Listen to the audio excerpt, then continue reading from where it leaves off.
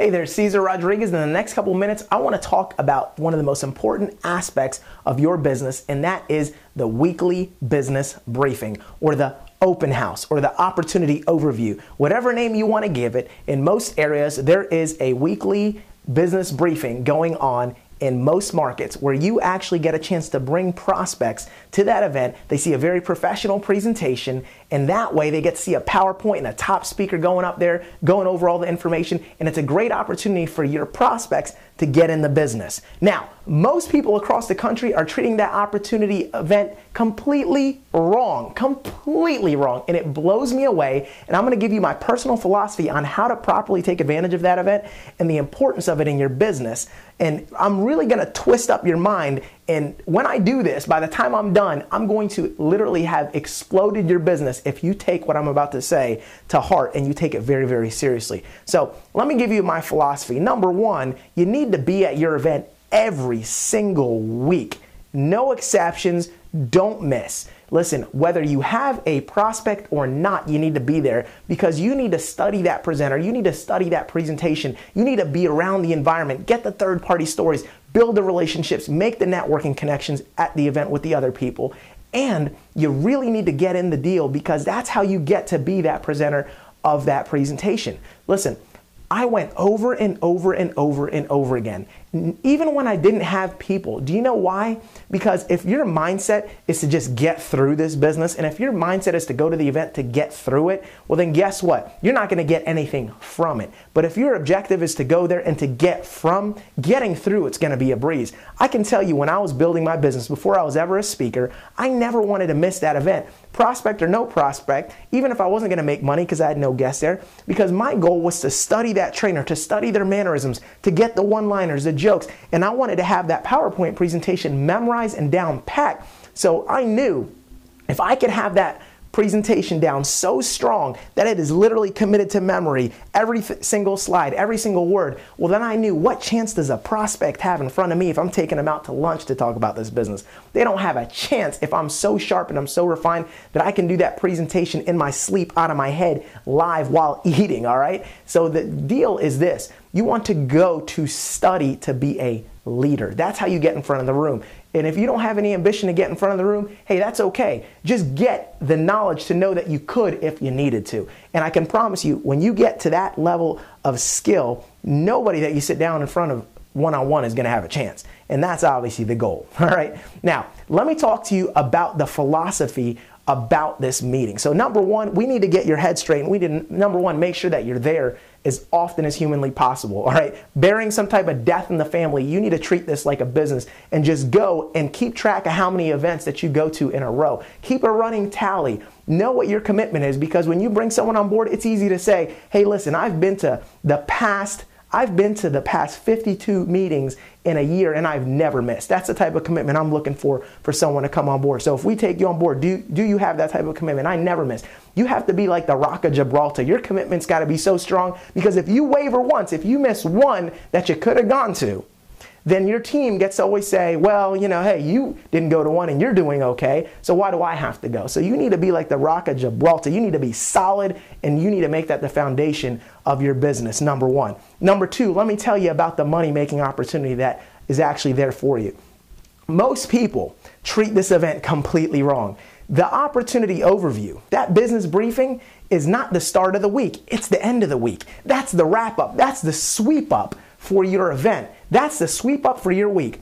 I used to have, when I was building my business hardcore and I was just trying to establish myself, I used to have 4 to 5 guests there a week, and people would always wonder, because they would always sign up and they'd say, my God, Cesar, what are you doing? What are you saying?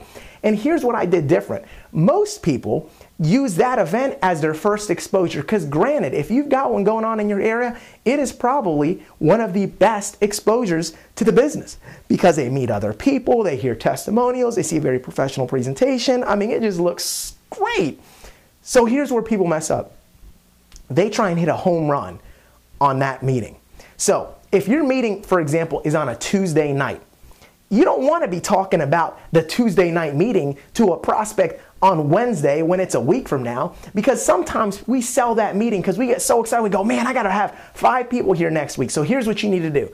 what you need to do is you need to pre-expose those people before that event as fast as possible and with as many days in front of that event. So for instance, the last thing, look, it makes me cringe when someone says to me like on a Thursday or on a Friday, hey Cesar, I got 5 people coming on Tuesday.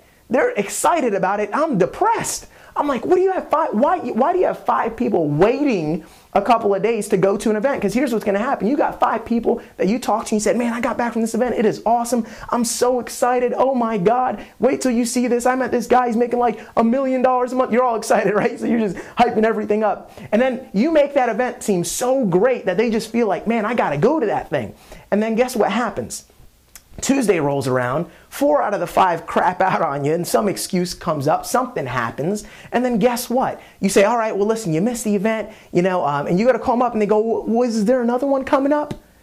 And guess what? Now you got to wait a whole nother week to bring them to the next one, then something else comes up, and they just go, well, obviously you guys do this every week. I'll go the next time that I have a free night, and you're done. So here's what you do. I never use or talk about that event as a first exposure ever. I say, listen, we're going to have an open house. It's an opportunity for associates and people that are with our company to meet and mingle around, meet some other people. They're even going to do an overview. It's going to be a great training opportunity, and it's going to be an opportunity for you to make money because you know what? If we can go ahead and get you to see this and Mr. Rodriguez or whatever expert you're working with agrees to go ahead and take you on board, that day, this next Tuesday, about a week from now, you'll be in a position to make several $100s that night if you're positioned and they do decide to take you on board before you come to this open house. So you need to use that event as a sense of urgency. So they're looking at their watch going, oh gosh, so this thing is on Tuesday and it's Wednesday now, so I've only got like, 5 to 6 days, to be able to take advantage of what's going to happen on that event. Oh man, well I need to go ahead and, take a look at whatever you got going on, because if that's a money-making opportunity, hey, I want to take advantage of it. You see the mindset? And the meeting is for the people. The only time I invite people to the meeting is, get this now. Now listen, your goal is to have prospects at that event, but that's not the best first exposure. That's the best cleanup. What I've always used the business briefings for is that's where I take all of the people throughout the week that I've already exposed. I put on sizzle calls, I put on websites, I've sat down, they've seen DVDs or they've seen material, they've gone through a full presentation, and maybe they're still on the fence and they're kind of like, well, I don't know, maybe I want to think about it or I'm not quite sure. That's a great place to say, listen, well, great, before you make your final decision, we have an event coming up in about 2 days. Let me see if I can get such and such on the phone. Always use a third party to confirm them. Listen, people that say, oh, I got 5 people coming to the event. I got 3 people coming to the event. My question is always, I'm like, no, you don't. And they say, well, how don't you? Why don't you? Well, my question to them is, who confirmed them? And if they go, well, I just told them these are my buddies, then you have nobody coming. If a third party has not confirmed your guests and said, and if you have not gotten them on the phone and said, hey, Mr. Rodriguez, listen, here's the thing. I've got these people. I've got this gentleman on the line. He really wants to go to the event. Would it be okay if we put him on the guest list? I know it's short notice. If you don't have that expert like me to say, well, sure, let me talk to him. Hey, by the way, nice to meet you, blah, blah, blah. Let me get the first and last name and the spelling of your name, blah, blah, blah. Let me get your phone number. I'll go ahead and put you on the guest list and save a seat for you. If you don't have that going on, they're going to crap out. Once again, they have no accountability. Because if they're answering to you, they'll give you the excuse. If they're answering to someone else, then they're probably not going to want to give that person the excuse, especially if it's someone they think they have to impress, and that's up to you to edify that expert. So again, the meeting, if you use it, number one, the way that I've always done is I'll expose everyone, all right, throughout the week. I'll get as many sit downs, as many overviews, as many, logins to the website as I possibly can. And then I use that as an event to bring them to. So I always use the event as a tool for urgency to get the prospects to want to get in so that they can bring their prospects to that event. See, it's never for the prospect to check it out unless it's about 24 to 48 hours before. Now, in the case where maybe I talked to someone, the event is on Tuesday, we spoke about it, and let's say it's Monday, and I say, listen, can you get on the internet tomorrow, or can you get on the internet tonight? And if they go, look, I can't, well, listen, if they can't review any information, I'll say this. I'll say, well, listen, here's the deal. There's actually an event going on. There's an open house.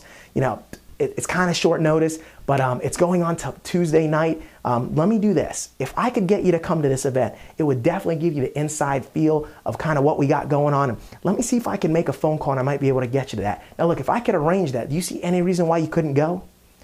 At that point, that's when I'm going to make the invitation. And that's the only time I'll let that meeting be the first exposure. But I'll never, what I call brown bagging people and bringing them, you tell them, say, hey man, I got a great meeting for you to go to. Never call it a meeting, by the way. It's always an open house, all right, a business briefing, an overview, always, make sure you use that language right.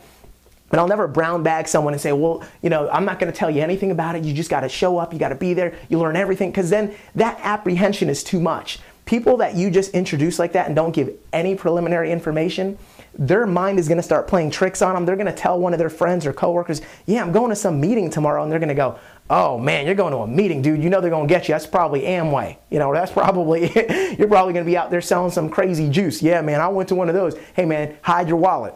And they're going to cop out at the last minute. So if you want to prevent that, pre-expose them, give them some information, try to get them to a presentation beforehand. Let the meeting be the home run hit to just close it up. Let that be the end of your week, not the start of your week. And I can promise you, if you follow those philosophies and you invite people in the way that I talk to you, make sure you confirm your guests, that event is going to be a money maker for you if you commit to going and you commit to making sure that your team goes. Again, it said a long time ago, it was written in the Bible when they were building the Christian religion, they said never neglect the assembly of the people. The meeting is the assembly of the people in your business. So never neglect it. Invite properly. Use these fundamentals. And again, we'll see you over the top.